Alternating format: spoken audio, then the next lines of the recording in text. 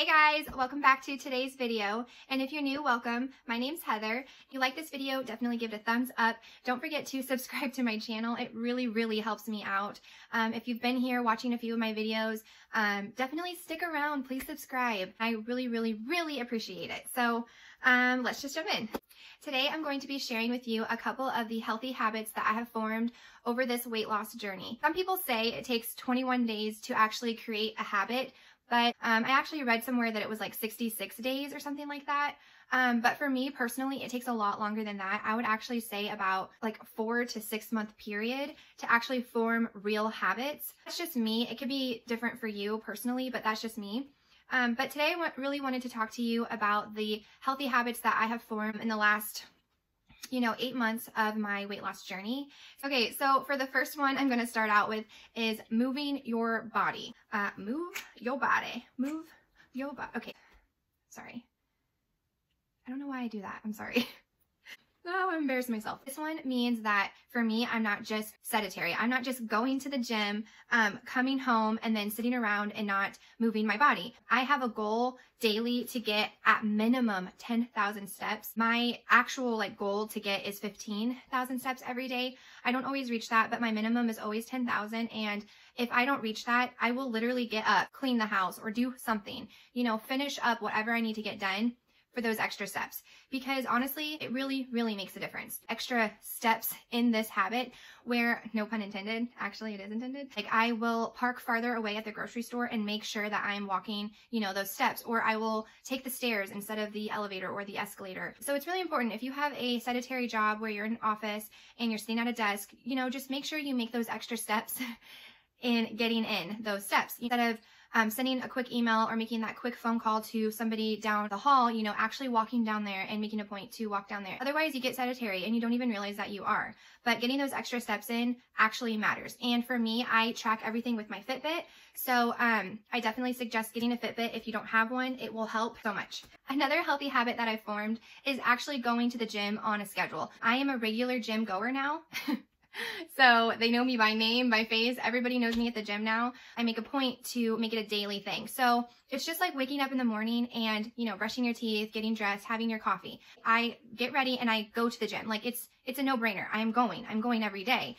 So I don't have to question, am I going to go to the gym? Am I going to make it? Should I go? I don't have those options or those shoulds. Should I or should I not? It's just I go. So I suggest writing it down in your planner, putting it on your schedule and making it a daily thing that you're going to do no matter what. And you really will start forming that habit. Create that schedule for yourself. That way you don't have those moments when you're lazy or you're feeling kind of sick that you don't go. I mean, in the past, I'm going to be honest, TMI honest. When I was on my period, I would be like, oh, I'm too crampy or I have a headache or I'm too fatigued and tired. I can't go. But in reality, I just needed to go. That's it. I just needed to get up, get dressed, and go. Because while working out, I wasn't feeling crampy. You're not actually going through those things when you're moving your body. It actually makes you feel better. So I don't make those excuses anymore for myself. And I mean, I used to do it for everything. Like if I had a sore throat or a cough or a runny nose or just anything like that, say, oh, well, I'm sick, I can't go. And that's not the case. You still have to go to work when you have a runny nose or a sore throat. That doesn't mean that you don't go to work. That doesn't mean that you don't take care of your kids.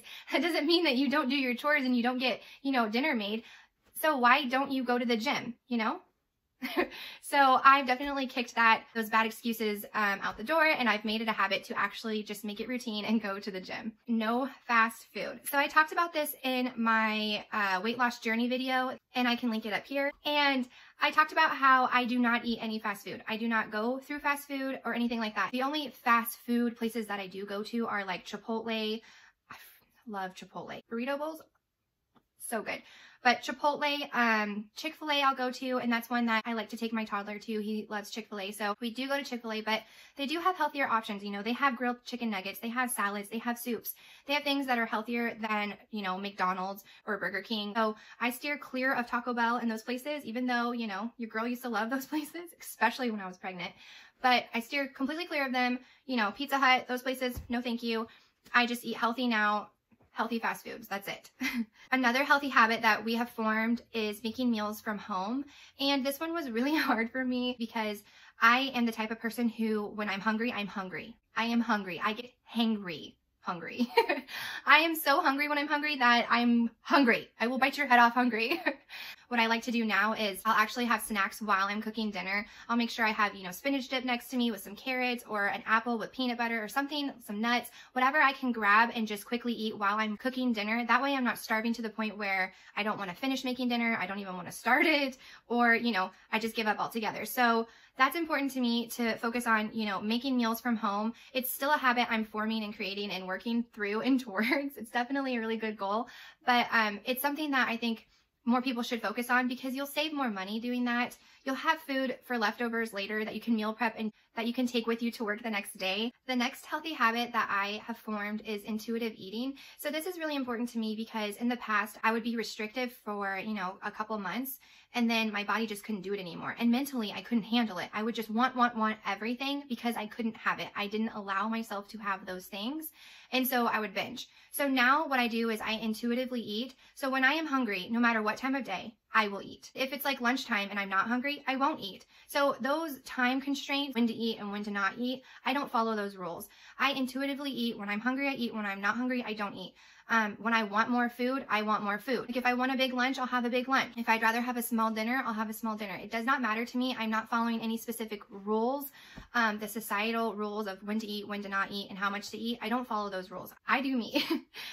Another habit that I've formed, and I actually overdid this habit, it's kind of embarrassing, but is drinking water. So a lot of people say, like, when you're on a weight loss journey, the first thing people tell you is drink more water, drink more water. So I did. When I first started the first month, I drank probably 5 to 6 40-ounce water bottles a day. And I started to have to pee all TMI. Sorry, TMI. I was peeing so much that I thought I had an issue. I went to the doctor and I was like, look, I am peeing all the time. What is wrong with me? What's wrong with my bladder? Like, help me, fix me, do something. And he was like, okay, what have you been doing lately? And I was like, I'm on a weight loss journey. And he was like, okay, cool. So what have you changed in your diet? And I was like, well, I've just been eating healthier and drinking more water. He's like, and I had my water bottle with me. It's actually this one, which is 40 ounces. And he asked me, okay, how many bottles of water are you drinking a day? And I was like, well, I think I fill it up like 4 to 5 times a day. And he was like, what? Stop. He was like, you're drinking too much water. You can stop. You can drink less water. And I have never, ever, ever, ever, ever, ever, ever heard a doctor say that before. Did I hear you correctly? You don't want me to drink as much water as I've been drinking. So anyway, point being, you can't overdo it. Trust me. But definitely drink more water. Substitute water for those things that you've been thinking that you shouldn't be drinking. Like if it's your 4th cup of coffee, maybe instead drink some water. I have that issue too. Another habit that I've been working on, following serving sizes when it comes to like snacks or like little treats. Candy, having a cookie or a piece of cake, ice cream, peanut butter, nuts, any type of snack food, popcorn. I'm reading the serving sizes because those are things that you can easily eat so much of, not even realizing it because, they're little snacks. And you will eat so many calories. You had no idea you overdid it. So just be mindful of serving sizes. A lot of times on the packaging, they will, make the serving size extremely small so that the calorie count will look low, so that you'll buy the food and think, oh, this has less calories in it. That's the way that they trick you. So definitely check into that. But just be mindful and aware of how many nuts you're actually eating. A small handful of nuts is pretty high in calories. So just be mindful of that. Portion control, don't go overboard. Oh, which leads me into the next one, portion control. This is one that I struggled all my life with. This girl likes to eat. Let me tell you, I can eat like a man. I'm hungry. I told you I'm hungry. So for me, I really had to focus on portion control because I stretched my stomach. Your stomach can stretch. If you didn't know this, your stomach can stretch. And when you're overeating, you stretch your stomach out and it wants to fill that void. When you're hungry, it thinks, I'm hungry. I need to fill this void. But really, you don't need that much food. And what I've done over the years is eat, stretch my stomach out. And so I always felt hungry. But the problem was my stomach was stretched out. I was overeating. I didn't have good portion control. And that was my issue. But now I've really formed this habit where I am eating on small plates. So instead of eating on those big dinner plates that people normally eat on, I eat on a salad plate. It has changed my mindset so much. Mentally, I'm not feeling like, the phrase when your eyes are bigger than your stomach, when you you go to get some food and you put way too much on your plate and you're like, wow, my eyes are bigger than my stomach. Well, that's because sometimes you think you can eat more than you really should.